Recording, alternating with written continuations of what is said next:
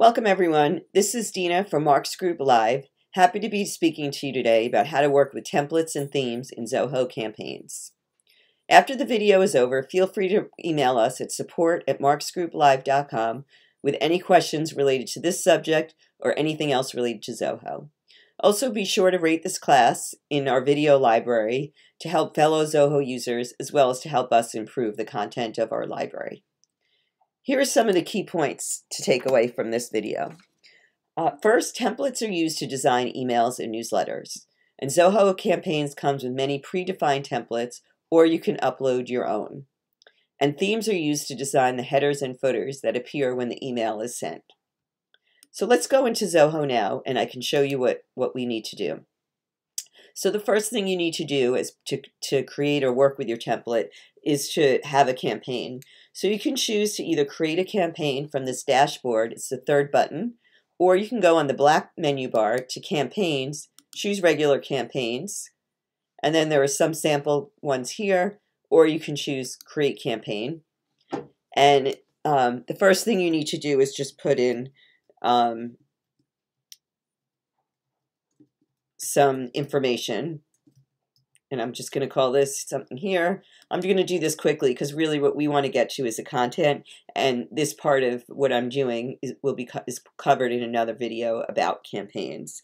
So I'm going to call this welcome, and I'm going to personalize it. So I'm going to choose the subscriber's first name. I'm going to choose to have this come from whoever owns the account, and any replies will also go to whoever owns the account. Click next. And now if you look at the top, you can see we're in the content section. And there's several options. You have your templates based on anything that you've worked with and saved already. You have pre-designed templates, and these have a number of different categories. You can either do the drop down, or you can scroll: business, seasons, holidays, welcome. And within each of these, you can click the show more and see more of what's in here. If we go back out of this though, moving a little slow today. You can also pick basic templates, and these are ones where you would really start from scratch and put your own information into them. So I'm going to start with one of these just to show you things you can do with this. So I'm going to choose this template, which here you can see they're telling you before you use it. It's going to have an image at the top, then it's going to have a heading where it says heading here, and then you can put some text, a button, and then the social media widgets at the bottom. So I'm going to say use this template. And then when I'm in here, obviously I need to start doing some editing. And what Zoho Campaigns does is it gives you a lot of information, a lot of very easy to use ways to edit this or to add in more information. So on the black on the left, you have basic and advanced as your tabs. And within basic, you have text, you have image, spacer, divider, image and text, button. We'll go into some of these. And then under advanced, you have widgets, which is the social media widgets, dynamic, where you can add in specific text, attachments, polls, etc. And then along the top, you have information about formatting. So if we go in here, I'm just going to go back to basic on the left, but I'm going to start in the template we have, and I'm going to click on the image, and then what I'm going to do is I can upload an image from the computer, or I have one that I've already uploaded here, and I'm going to choose this image, and then choose save, and then you can see we have this image here.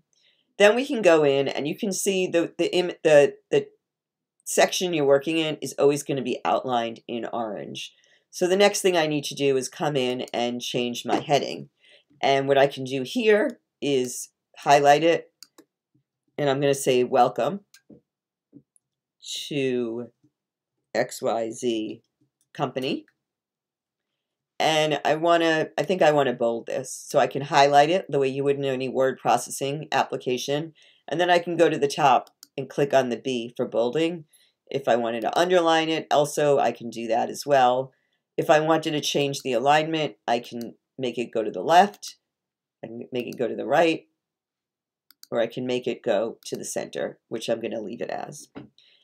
And then I have the text section. I can make some changes there.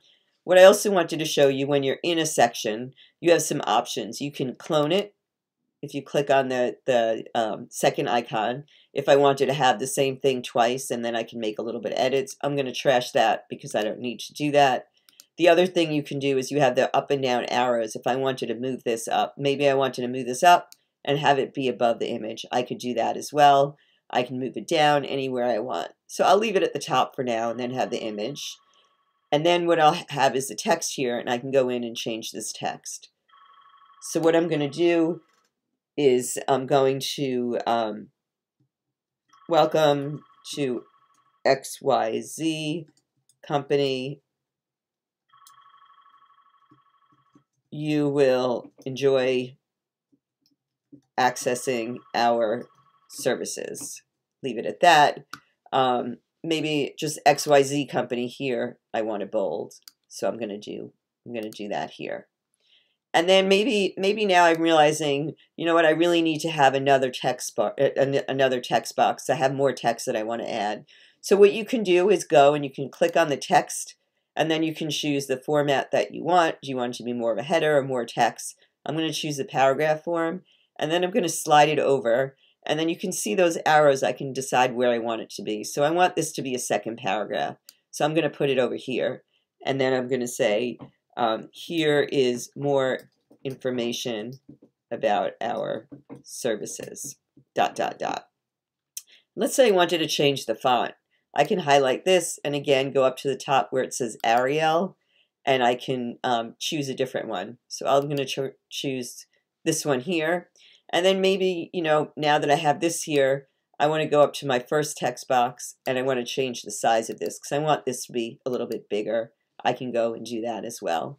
And you can go, if you go back into the basic, you can add in more information just by, all you do is click on it, choose the format based on the options there, and you slide it in. I'm not going to add another one now.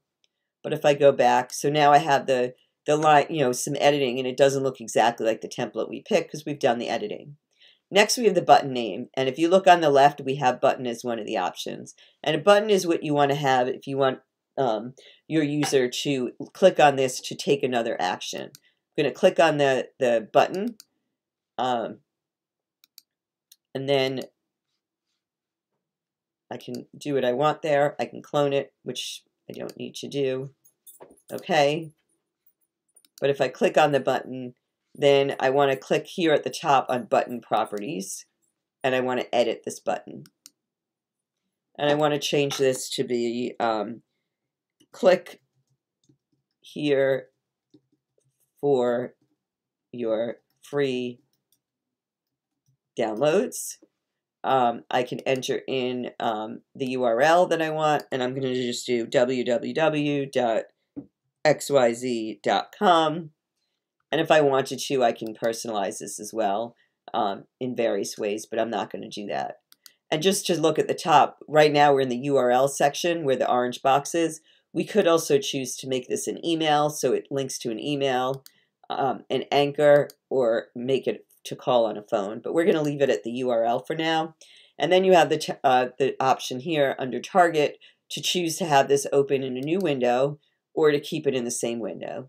And I'm going to make it go to a new window so that we don't, the user doesn't lose this this window if they ended up opening in their browser. And I'm going to do save. And now you can see that it changed. It changed the content of what I had here. If I go into button categories, I can also click design. And here's where I can change the width, the style, all of that. Maybe I want it to be more curved, and then that makes it more curved as well. And I can save that. And then here's where the social media widgets are. And where you would find that if you wanted to add it in, you would go to the Advanced tab, and then you would choose Widgets. And then you can choose whether you want to have the icons be circles or whether you want them to be squares. But I'm going to move out of this since I already have them in here. And then what I'm going to do instead is edit these. So these are here now, but if I go here to the top in the black bar, there's an option for widget properties. And I can go in if I wanted to change something or if I wanted to add something. And maybe we'll add Instagram in here. Add Instagram here. do next, and then I can choose, do I want that text in there or do I want just the icons? I'm going to keep the text in there, and then I can choose which way it's going to align as well. If I want it in the center, if I want it to the left, I'm going to leave it in the center.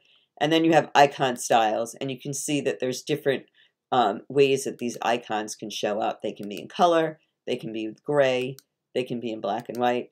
I'm going to choose to have them stay with the color. And then you can click finish, and now you can see we added the Instagram, we made this in color, and all that. And if we wanted to, we can add in some other options, like we said before, and we can always move this information if we want to into different, using the arrows, move it. But for now, I'm going to do two things. First, I'm going to preview and test it. Click on the preview and test at the top.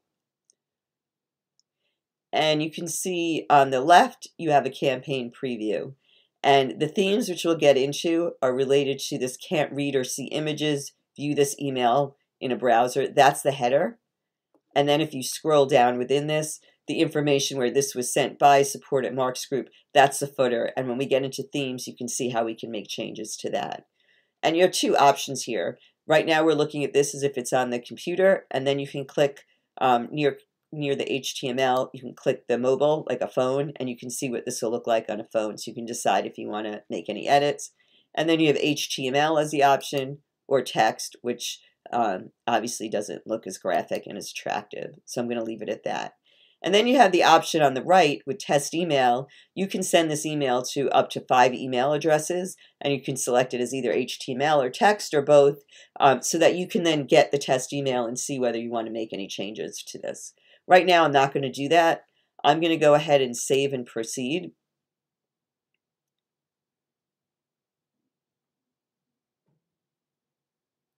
And then you can see here there's an error. If I was really sending this, I would have to do something about my image because it's too big and it could result in some problems with people opening this. But for now, I'm going to keep this here. Here is, again, what this looks like. And then here's where this step of the process, still part of content, where you're going to choose your theme. And the themes could be either something that's predefined, or you can create your own, or you can choose to not have a theme. I'm going to choose the Zoho Campaigns one for now. And then when you scroll up at here, this part at the top, the header, right above the heading, and then at the very bottom below the icons for the social media, you have your footer. And then again, you can preview and test if you want to. You can edit the content if you wanted to. Then you would click Next. And then this is where you would then select the subscriber list that you want to send this to. Just going to choose one for now, since again, we go through more of a video for this. And then the next step would be verifying everything in here before it would be sent. But I'm just going to save this for now, because I want to go in and then you can see here, this is now, you can see what the email, what the template looks like. But now I just want to go in and show you one more thing related to templates. If you go down towards the bottom on the black bar and hit Settings, and you go to Customization and hit Header and Footer, this is where you can change the theme. So you have My Themes, and here are the themes we have: the Zoho Campaigns theme, a sample theme, a new theme for video, and then you can, we only have these in here, but I'm going to click on Add New, just to show you how easy it is to create a header and footer theme. You can either select a new theme, or you can clone an existing theme.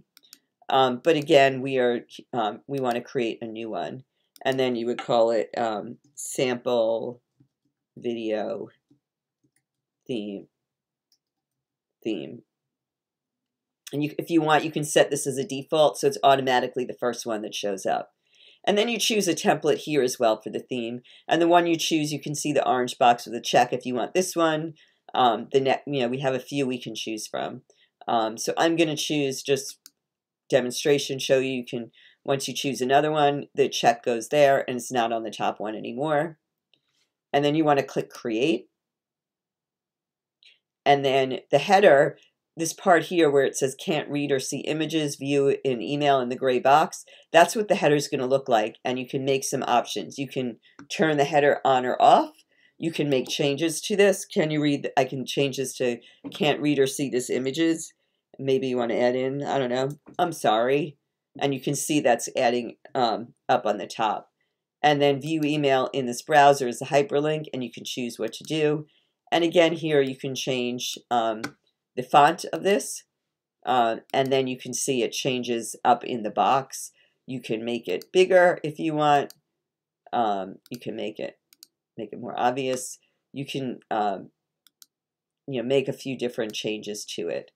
And then you can do the same with the view email browser. Let's say, again, make this much bigger. Did that as well. And then you see how we have the gray border around this. You can change the border size. Let's say I want to make it really bigger. And as you can see, it's now much bigger than it was. And then I want to say save and proceed.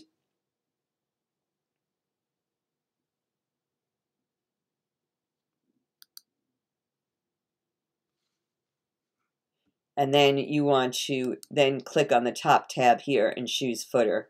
We were originally in header, which is the orange. Now we've moved over to the footer.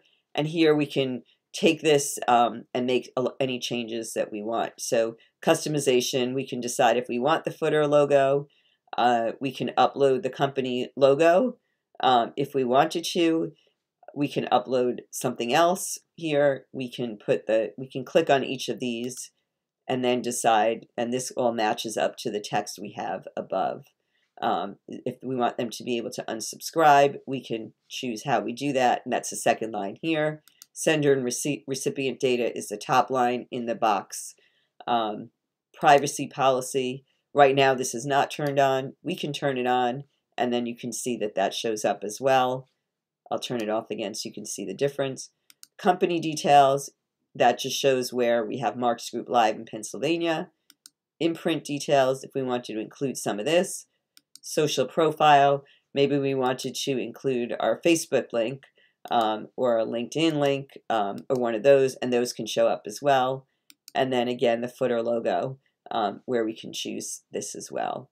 So I'm not going to make any of the changes here, but I can check save and proceed here. And then if we save this as a draft, then we can see that we have this ready to go. We can go into, I think I did sample video theme. That's the one I did. I can then decide that I want to use it.